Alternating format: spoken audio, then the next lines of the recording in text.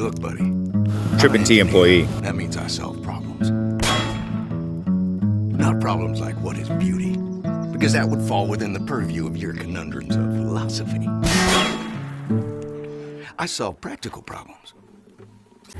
Alright, good morning, Trippin' T. Here is the problem. This here is our old router cap, and as you can see, it had a structural mishap.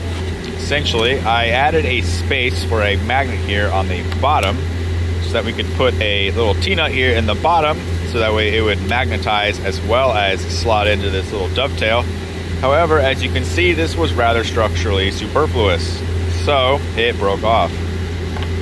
So getting rid of that and coming over here to this new version, what I have done is enclosed the dovetail so that this was a little more sturdy, and then just got rid of the whole magnet system entirely as it wasn't actually adding any value.